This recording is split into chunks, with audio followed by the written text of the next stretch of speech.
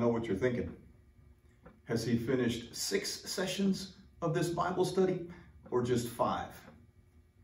And to tell you the truth, in all the excitement, I kind of lost track myself. But seeing as how this is a 73-book Bible inspired by the Holy Spirit that would blow your head clean off, you got to ask yourself one question. Do you feel lucky? Well, do you, punk? Sorry. I couldn't help myself. To begin session 7, I thought it would be good to kind of have a segue with none other than an impersonation, weak though it may have been, of Clint Eastwood, Dirty Harry himself. And this, my friends, is far more powerful than a 44 Magnum, a 73-book Bible inspired by the Holy Spirit. Not only blowing our heads off, blowing our hearts, blowing our whole lives so that we might be filled with the Holy Spirit and do the Father's will. So we don't need luck. As Dirty Harry asked, what we need is light and love of the Holy Spirit to begin session 7 about our Samaritan sandwich. And did you notice, incidentally, that as Dirty Harry is going through and shooting all 6 bullets out of his 44 Magnum, he's eating a sandwich. He's finishing his Samaritan sandwich. And so yet another happy segue into our session today. Let's begin not with luck, but with the love of the Holy Spirit. He who is the love of the Father and the Son, the eternal love, may he fill our minds and hearts. In the name of the Father, and of the Son, and of the Holy Spirit, amen. Come, Holy Spirit, fill the hearts of your faithful, and kindle in them the fire of your love. Send forth your Spirit, and they shall be created, and you shall renew the faiths of the earth. O God, who by the light of the Holy Spirit did instruct the hearts of your faithful, grant that by the same Holy Spirit we may be truly wise and ever rejoice in his consolations. Through Christ our Lord. Amen. St. Luke, pray for us. St. Jerome, pray for us. In the name of the Father, and of the Son, and of the Holy Spirit. Amen. Before we get into the Samaritan sandwich, the topic of session 7, we do our usual review of session 6, which was telling time. So if you would take out, by now I hope you have your homeworks finished. And I know you're anxious to see that you got 10 out of 10, no doubt. And so let us review the answers. And we'll use this as a kind of preparation, getting us up to speed for the session today as we wrap up session 6, telling time. Number 1, the divine economy is God's fatherly plan for his people in history and in eternity. And do you remember what we kind of delved a little bit into the etymology of the word economy? It comes from 2 words, oikos nomos, economy, meaning the law of the household. God's fatherly plan. And his house is not just the earth, but it also includes time and eternity. So this is God's divine economy that governs everything. Time and eternity. And so the divine economy is the Father's plan for his people in history and in eternity. And we saw how the cross was the intersection of history and eternity. So number 1 is obviously true. Number 2, as part of Israel's economic legislation, a jubilee was celebrated every 100 years. I hope you caught that. 100 years and jubilee clash. No, a jubilee was every 50 years. So number 2 is false. Number 3, the Hebrew word sheva means 7 and theologically symbolizes a covenant. And that is true. You might recall how we talked about the 7 days of creation weren't a chronological list of how long it took God to create the world, but a theological signification of 7 being God's desire to create a covenant, to invite us to be part of his family. And so that's why it took 7 days, in a sense. This is kairos time, not chronos time. Not the time of Stephen Hawking, but the time of the children of God. that golden opportunity in which we recognize He is our Father and we have been called to be His children. So Sheva, the number 7, is just jam-packed with theological meaning, especially when we're talking about the 7 days of creation, which is the creation of the initial primordial and everlasting covenant with man and with all of creation. Number 4, Jesus told His church to publish a book and get people to read it. No, that's what I said. I'm going to publish a book and I want everybody to read it so we can raise money for Catholic schools. Now, that's not what Jesus told His church. He told them to go out in Matthew 28, His great commission, go out to all the world and baptize in the name of the Father and of the Son and of the Holy Spirit. In other words, go out to all the world and give them the sacraments. And so number 4 is false. Number 5, that should be the goal of all study of the sacred page, to be able to live it. Sacred page is simply another way of saying the Holy Bible. To be able to live it and proclaim it as a life-changing reality, to cleave hearts asunder and set hearts ablaze. And that is absolutely true. Number 6. I'm sorry, that's number 5. Number 6. All of salvation history can be seen as leading to the liturgy, to the sacraments. And that is true. I'm taking a lot of these points from Consuming the Word, that chapter that I asked everyone to read last time. And so the scriptures, our Christian life is fulfilled in the sacraments. It's leading to the celebration of the sacraments. Number 6 is true, therefore. Number 7, the kingdom of Christ is closely connected with the ancient kingdom of David. That is true. And the key reason why is because the Davidic kingdom, the kingdom of David, wasn't just a kingdom in the sense of a nation which governs itself. Once you become a kingdom, you govern other nations. So that's the key difference between a nation, which is what Moses created through the covenant at Mount Sinai. He created a nation of Israel. But when David comes, he governs not just the nation of Israel, but other nations that surround it. And so he becomes a kingdom. And in that sense, David's kingdom is Catholic. It's Catholicos. It's universal. Stretches all beyond its national limits. It's international. And in that sense, the kingdom of Christ, which is international, closely resembles the kingdom of David. So number 7 is true in the midst of all that, in case you didn't catch the answer. Number 8, Christ serves as a model for both the active and the contemplative life. We see in His example both the dignity of labor and the higher duty of laying aside work for prayer.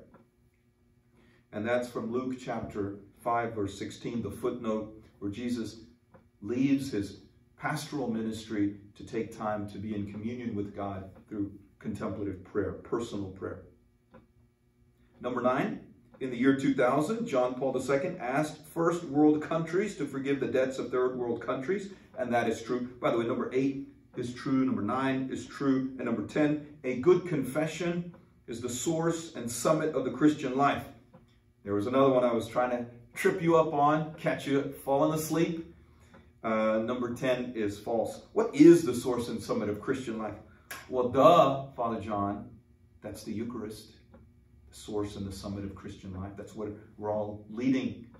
The whole Christian life is leading to, and where it all flows from, like a mountain peak. We go up to it on Sunday. The whole week leads up to Sunday, and then the whole rest of the week flows from the graces that we receive at Mass on Sunday. And what a challenging time we're living through in this coronavirus crisis, where we feel that distance from the mountaintop, from the Eucharistic celebration, not only being together as a people of God, but being together with God as a people of God, and being in the midst of the liturgical celebration, giving God the praise that He desires and wants in spirit and in truth, as He told the Samaritan woman in John chapter 4, which we'll look at today. So those are the answers to session 6. Enough of that. Let's get to something else. since we're all hungry, let's get to what we're going to discuss today, which is the Samaritan sandwich. Like Dirty Harry, we're still chewing on our sandwich as we're asking, do you feel lucky today? And so here's what I asked you to cover, and you might note that I've asked from a little different from the study notes. I actually asked you to read all of Luke chapter 9 as well as all of Luke chapter 10 in the Ignatius Catholic Study Bible and the footnotes. And there was a little word study on the word Exodus. And I really wanted to just summarize quickly Luke 9 and 10 by just pointing out four things, two things in each chapter.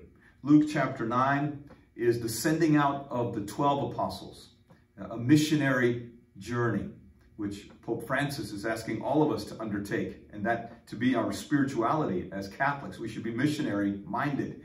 And so chapter 9 and chapter 10 both begin with a missionary mandate. Chapter 9 begins with the missionary mandate to the 12 apostles, to Jesus' closest companions. And then later on in chapter 9, you have the great transfiguration, where Jesus is accompanied by Moses and Elijah on Mount Tabor, and they discuss his exodus, his deliverance, his departure from this world to heaven, where he will lead us in our exodus to the real promised land, which is not the territory of Israel ultimately, it is the promised land of heaven. So those two key things happen in chapter 9, the mission of the 12 and the transfiguration. And then in chapter 10, you have something also very beautiful, the missionary mandate of the 70, sometimes 72 different manuscripts describe sometimes 70 and sometimes the sending of the 72 disciples. This is not the 12 apostles, but the larger group of disciples. And then also in chapter 10, you have one of my favorites among Jesus' parables, the parable of the Good Samaritan. Hence, it becomes the perfect opportunity to discuss who are the Samaritans. And they really play a very pivotal role in Jesus' ministry, and a very challenging role to the Jews. That Jesus is so sympathetic to the Samaritans. And the hero in the parable of the Good Samaritan is none other than the Good Samaritan himself. He's the one who stops. He's the one who helps. Not only that, but he's exceedingly generous with a man who has been waylaid by bandits. If you had a chance to read the footnotes, I hope you noticed St. Augustine's allegorical interpretation. St. Augustine and the early church fathers, that's why I really like the Ignatius Catholic Study Bible, because it brings out these various interpretations over the course of the centuries. And so St. Augustine in the 4th century and the 5th century said that that man who had been waylaid by robbers is like Adam. It's like Adam, who's been waylaid by Satan. And now Jesus comes, and he is the one who binds our wounds and puts us in the church, which is the inn, where he provides for our healing and our wholeness and our happiness until he returns to take us home to heaven. So the Good Samaritan became for St. Augustine, and if we read the early church fathers, for us as well, a story, a parable, not just about being nice to strangers, but about our own history, our own destiny, how we were the ones who were in need, and how Christ comes as the Good Samaritan to save us and to provide for all we need, being exceedingly generous with his grace to us. So that's what I hope you read and understood in chapters 9 and chapter 10.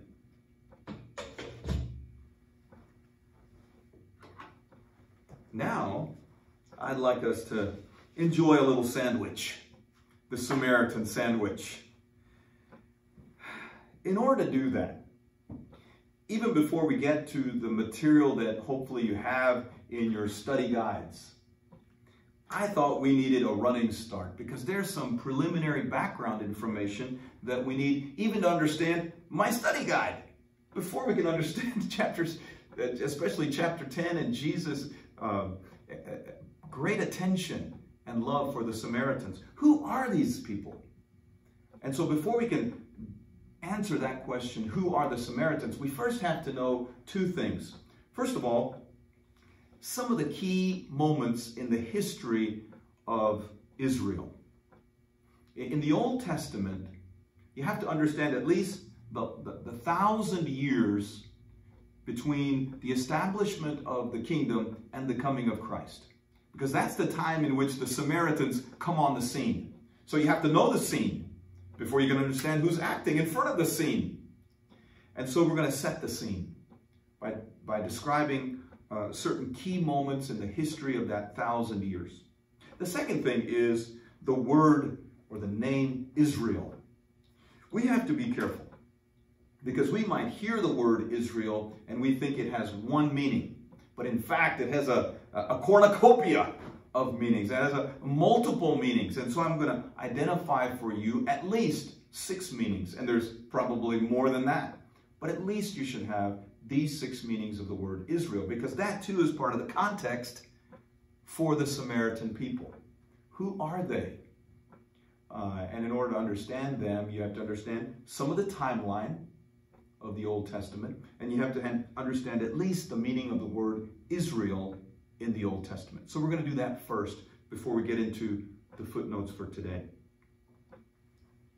So if I could direct your attention to the chalkboard. First, on your left-hand side, we have 6 milestones. 6 milestones. And so you might want to jot these down. What I do is in my own study guide, you see we have the printed text on one side. That you should have at home. You should be looking at that. But then what I do is when I realize this is not enough, I better give them some more background information, I write down my notes on this side. And so that's basically what you have on the blackboard behind me. So you might use that side of your study guide to write these things down. The first key moment in the 1,000 years prior to Christ is roughly the year 1030. The year 1030 BC, before Christ. And that is when you have the period of the United Kingdom. There's basically 3 kings who rule over the United Kingdom. That is Saul, David, and Solomon. Saul, David, and Solomon. It really reaches its high point, its zenith, its glory days, the United Kingdom under David.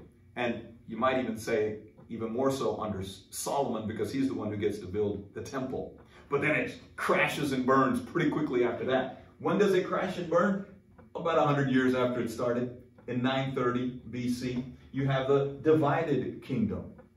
Very critical moment in the history of Israel, where you have the division of the 12 tribes of the United Kingdom. Well, what was united in the United Kingdom? The 12 tribes of Israel. Who are the 12 tribes of Israel? They're the 12 sons of Jacob.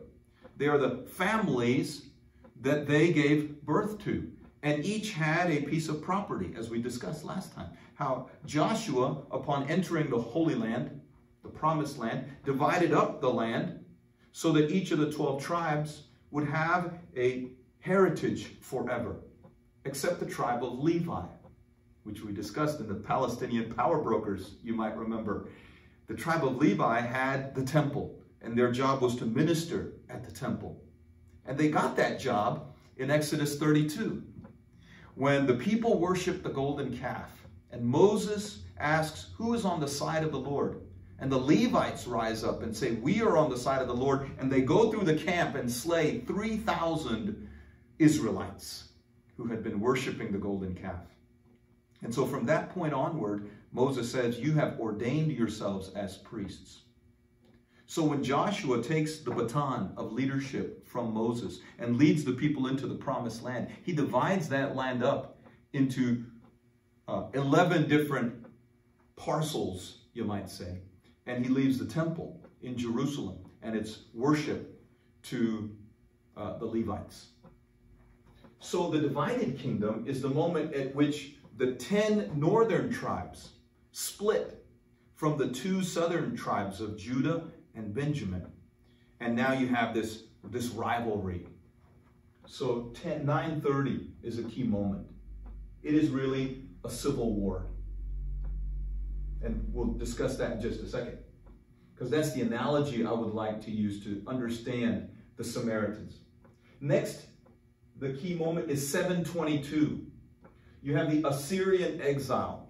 The Assyrians came down from the northeast and destroyed the northern kingdom, the 10 tribes. And from then on, they would be called the 10 lost tribes, because the Assyrians,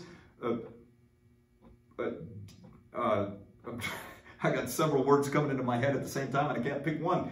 Dispersed them all over the world, intermingling with pagan peoples. And so they've never been brought back together. The return of the lost 10 tribes until the coming of Christ, which was prophesied.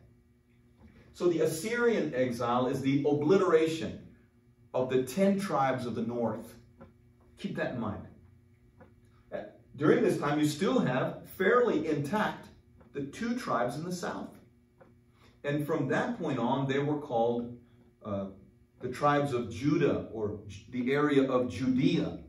And that point is when you have the name Jews.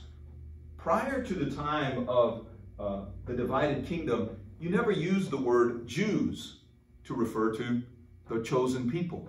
It was only after the division of the 10 northern tribes and the 2 southern tribes that now you have the 2 tribes, Judah and Benjamin, in this area of Judea, that you have the word Jews. And from then on, they're called the Jews. Well, in 586, they're taken into exile by the Babylonians. King Nebuchadnezzar comes in and deports all the Jews from Judea into exile in Babylon. And then in the 5th century BC, 5th century BC means the 400s BC, you have a rival temple being built in Mount Gerizim. Mount Gerizim. This is north of Jerusalem. So in 539, in the 530s, you have the Babylonian exile is over. And the people are returning, the Jews are returning to Judea. And they're building their temple under Zerubbabel. And at the same time, the Samaritans are building a rival temple in Mount Gerizim. It's just north of Jerusalem. Okay? And then in 129 and in 113, somewhere between 129 and 113, the more books you start to read about the history of the Old Testament, the more confused you get. So in one book that I read, it said John Hyrcanus destroys the temple in Mount Gerizim in 129. Another book that I read said, no, that didn't happen until 113. So I'm just putting both of them. Somewhere between 129 and 113, John Hyrcanus, who is now ruling the roost, in charge of the temple as priest and as governor in Jerusalem after the exiles have returned from the Babylonian captivity. He decides to go up north to Mount Gerizim, destroys the temple at Mount Gerizim, so that there is no more rivalry.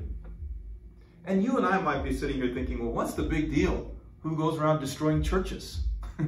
What's the impact? What's the collateral? What's the benefit of doing something like that? Well, recall our discussion of Palestinian power brokers. And what were they brokering the power of? The power of the temple. And why were they so interested in brokering the power of the temple? Because the temple was not just a church like you and I think of a church today. It was the center of civilization for them.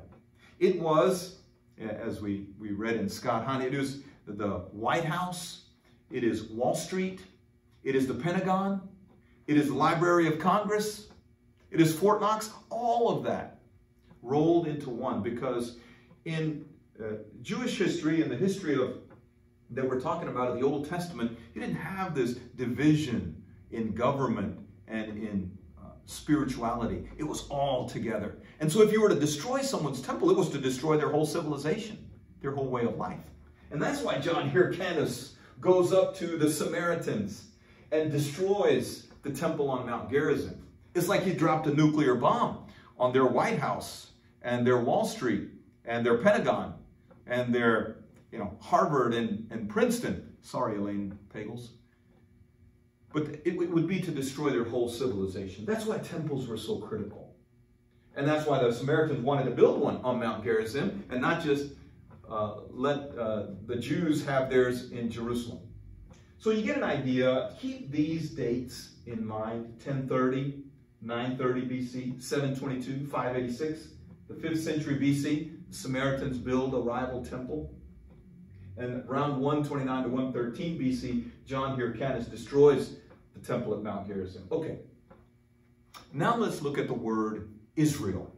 And for those of you who were in my class in the study of the Gospel of Mark, you might remember we went through these 6 different definitions of the word Israel.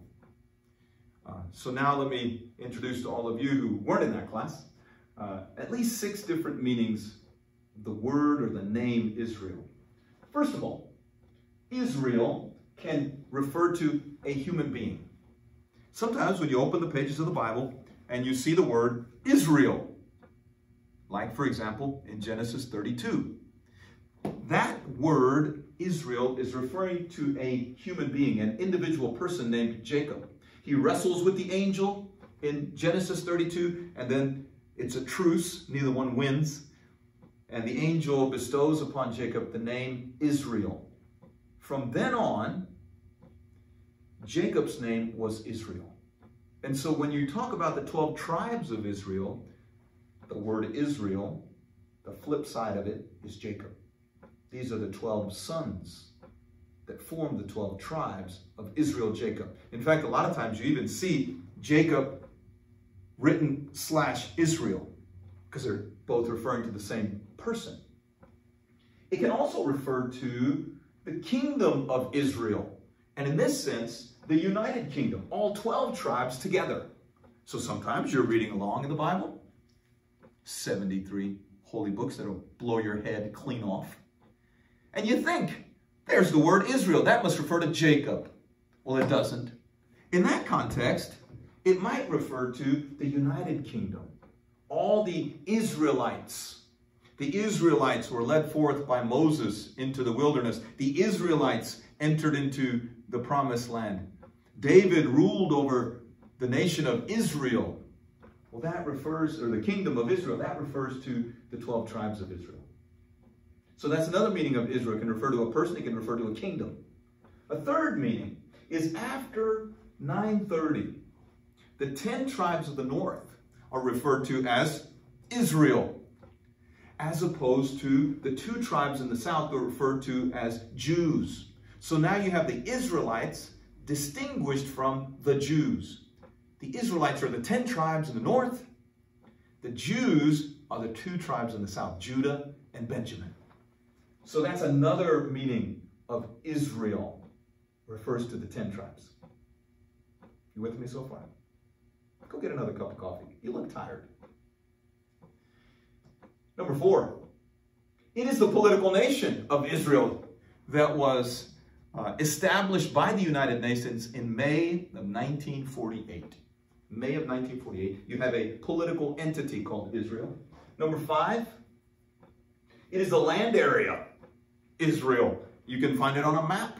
It has certain boundaries, a certain territory. Israel refers to dirt, a land area, a territory of Israel.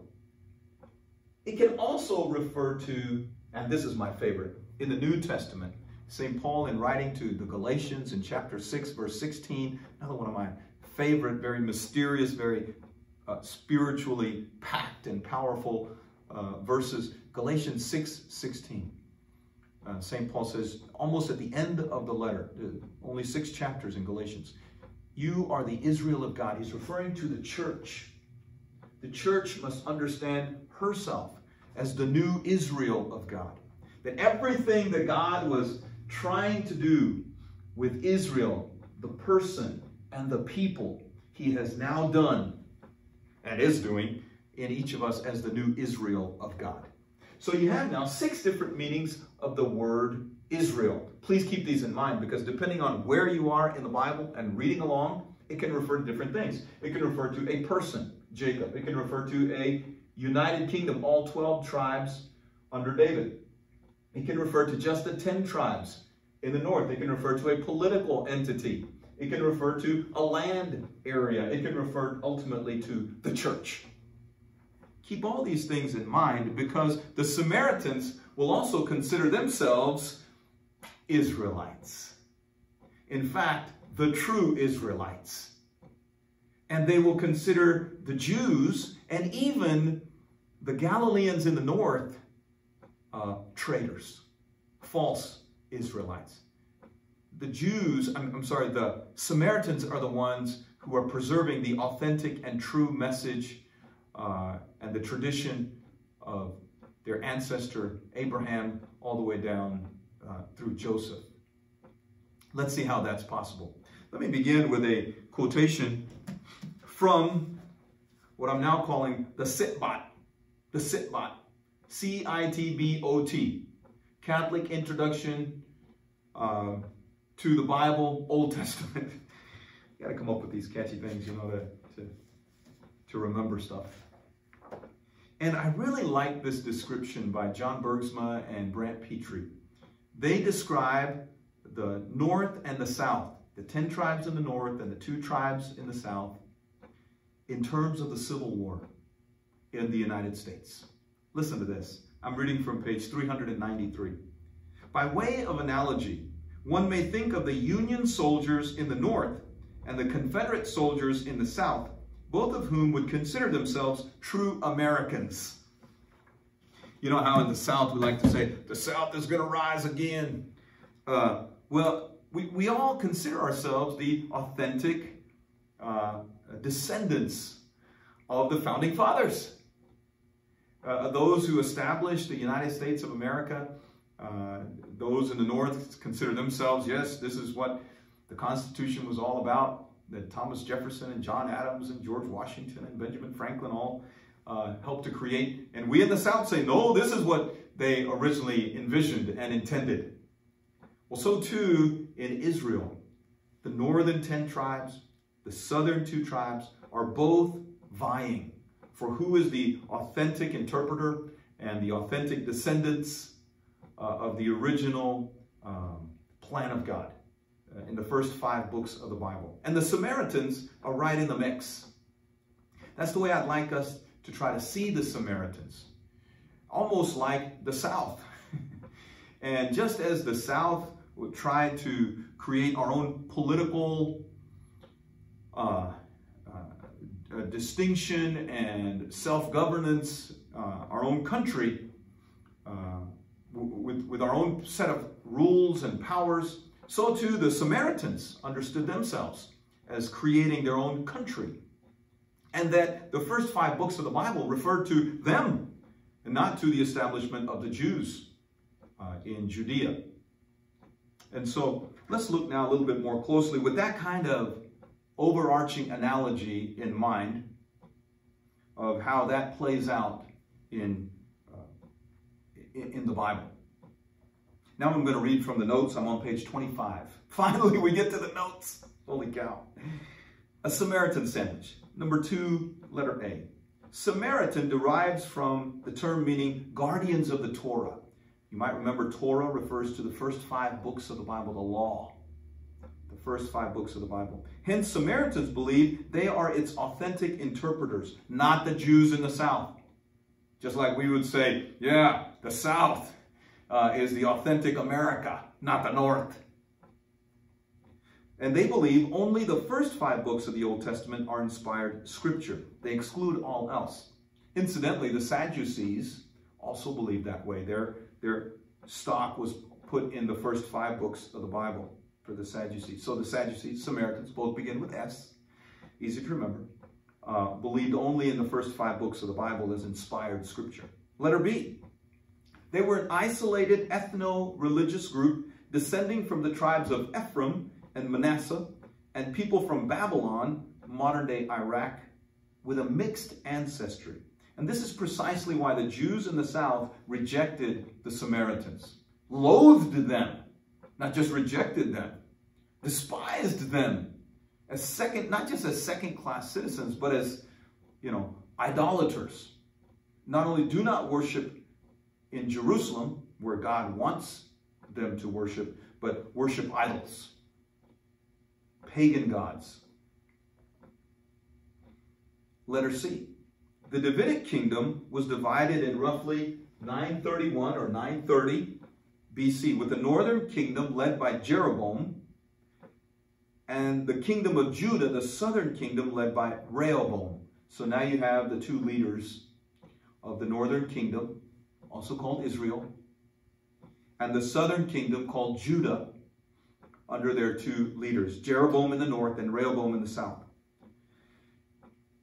Now I want you to understand where the word Samaria, which is the core of the word Samaritan, where that comes from. The northern kingdom and Samaria are interchangeable terms. As we've been talking about, how different words can mean the same thing. This is the first thing I learned when I came to Fort Smith, that the same person can have multiple names. And I knew I had to learn the maiden names of the women in Fort Smith, because once they got married, they no longer used their maiden name. But you better know what that maiden name is, because you might be talking to so-and-so and you realize, you're talking about their family, and you didn't know it because you didn't know their maiden name. So too with all these names in the Bible, you have to kind of know their maiden name, their original meaning, or their secondary or tertiary meaning. So northern kingdom and Samaria are interchangeable terms, because the capital of the northern kingdom ultimately became the city of Samaria. And if you would take a minute to flip to your map on page 27, you will see that in that middle section, it's kind of bluish gray, you have the name, kind of where that blue arrow is. Well, the blue arrow is pointing towards Samaria. You have in big bold letters, Sebast, and underneath it in parentheses, you have Samaria. Well, that was the capital of that area, of the northern kingdom. We're going back to 930 BC now. And here is the citation in the scriptures in 1 Kings chapter 16, verses 23 to 24. In the 31st year of Asa, king of Judah, Omri became the king of Israel. So Asa is in the south, with the southern two kingdoms of Judah. Omri became the king of Israel. Remember, one of the names of Israel is the 10 northern tribes. He then bought the mountain of Samaria from Shemer for 2 silver talents, and built upon the mountain the city he named Samaria after Shemer, the former owner. Now you know where Samaria comes from. It's the name of a guy named Shemer. And they kind of modified it and made it Samaria.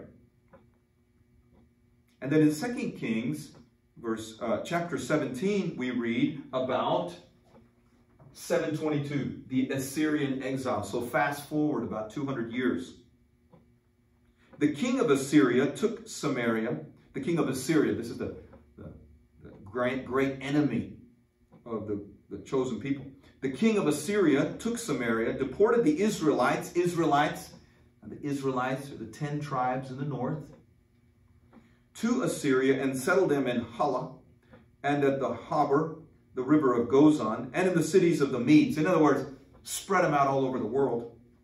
The king of Assyria brought people from Babylon, Cutha, Ava, Hamath, and Sepharvaim, and settled them in the cities of Samaria in the place of the Israelites.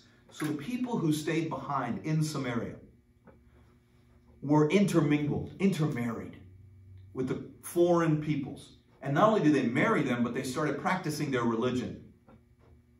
And therefore they became idolaters. They took possession of Samaria and dwelt in its cities, these people from Babylon and from Assyria. Verse 28. To this very day they continue to act according to their former customs. not venerating the Lord, nor observing the statutes and regulations, the laws and the commandment that the Lord enjoined on the descendants of Jacob. Jacob, Israel. Okay, keep those names kind of rolling around in your head and grab them as you need them. Whom he had named Israel.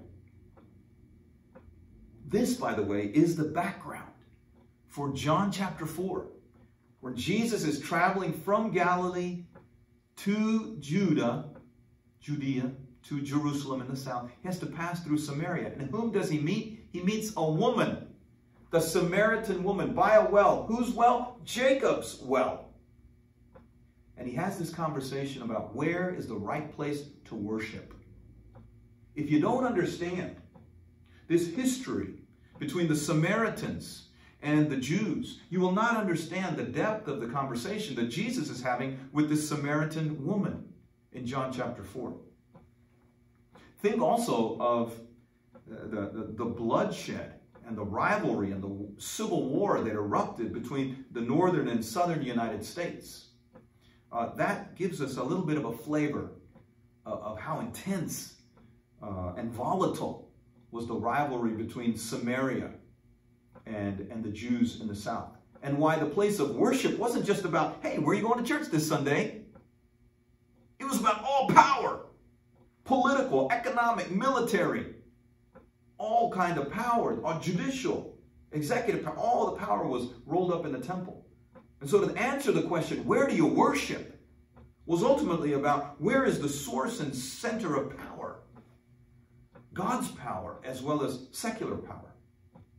It was not a small question. Where do you worship? And now I hope you can begin to see the background to John chapter 4 and to Luke chapter 10 and the parable of the Good Samaritan. Let's keep reading. Letter E. Samaria, located geographically between Galilee, the northern area of Israel, and in Israel, when I use it in parentheses, I'm talking about the land area of Palestine. So you have this geographical land area of Israel, and Galilee is located in the north. And Judea, the southern area of Israel, also called Sabast or Samaria, see map. So if you come back to page 27, Galilee is in yellow. Do you see that area in the north?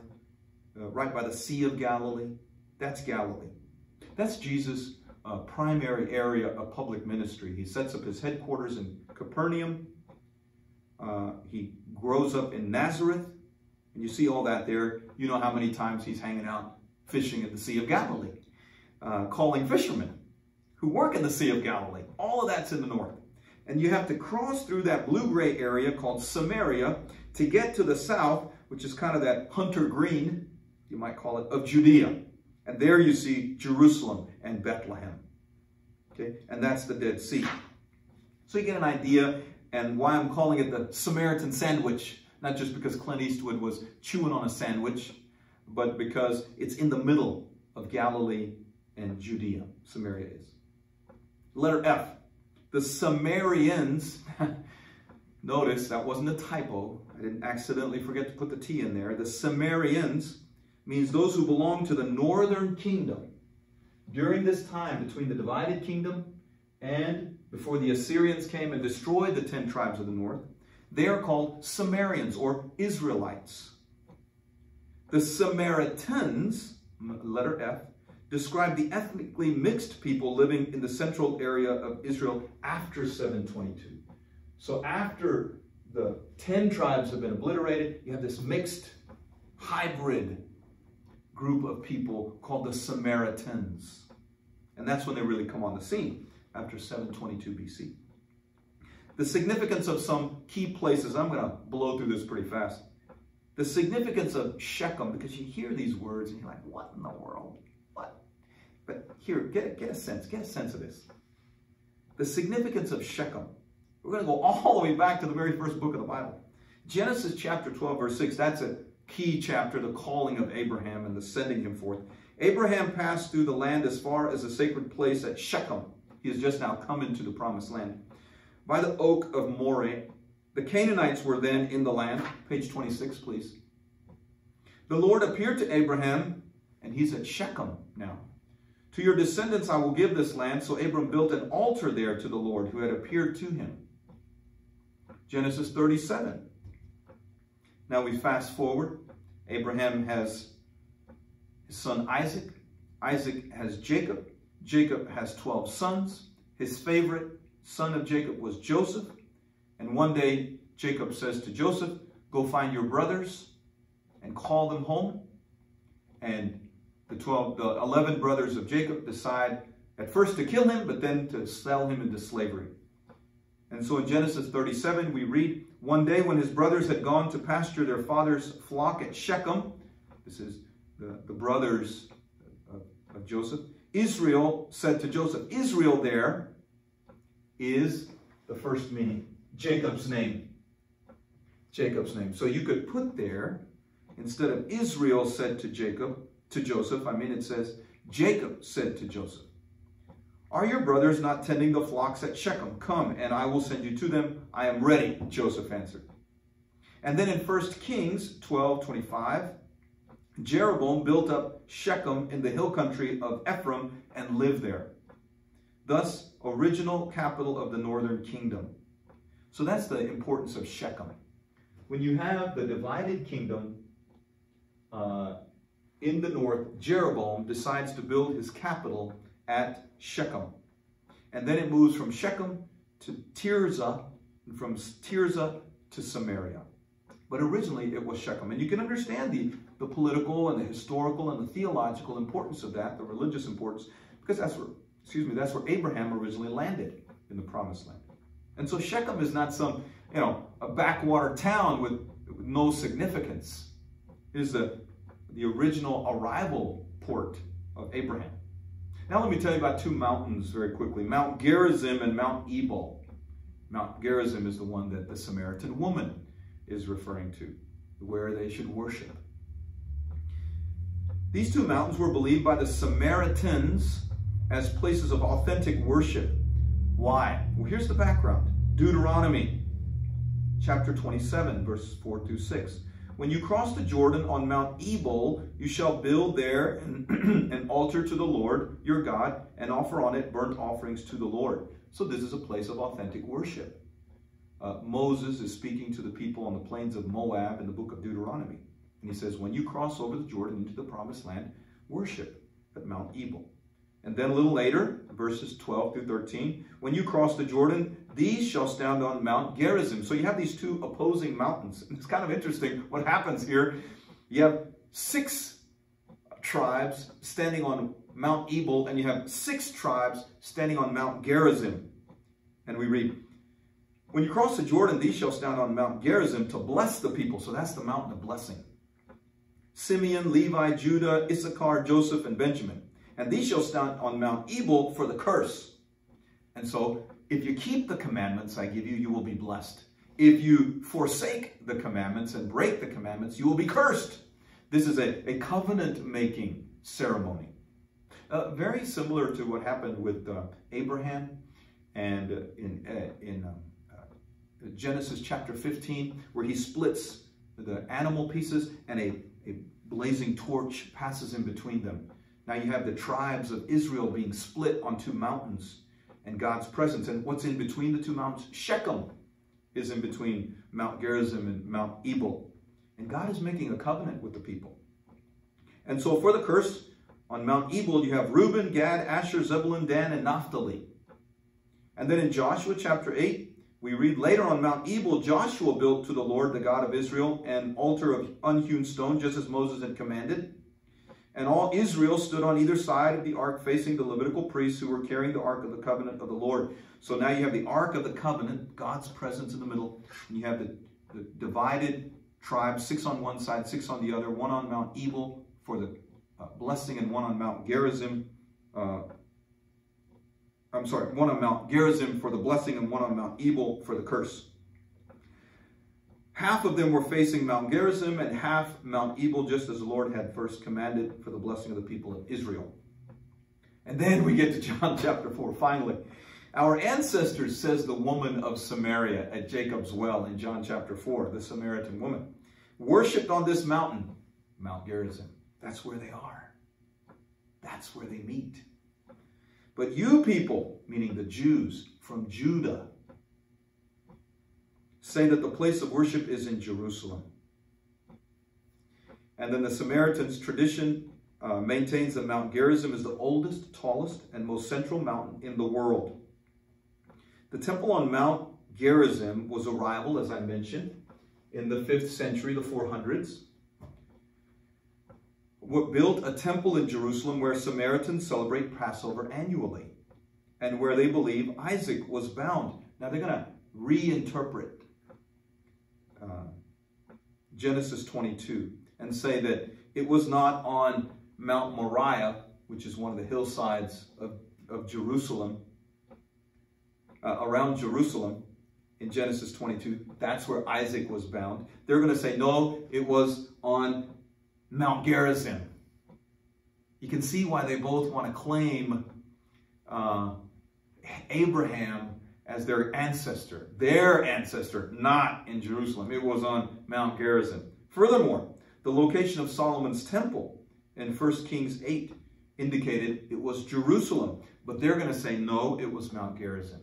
And again, it's not just a religious conflict. It is at root political, military, economic, intellectual. In every way a society can be organized, it was centered around the temple.